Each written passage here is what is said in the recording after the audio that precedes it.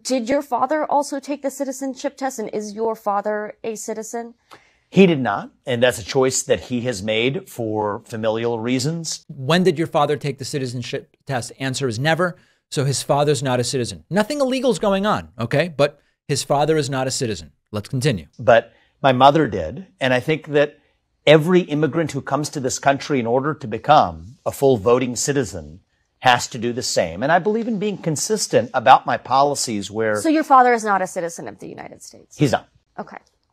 And your mother, when did your mom take the citizenship test? Was it before or after you were born? After I was born. Yeah. After you were born. Okay. At the time of his birth in the United States, his father wasn't a citizen and his mother wasn't a citizen. This means that he was granted American citizenship because he was born here. This is a type of citizenship that he wants to take away.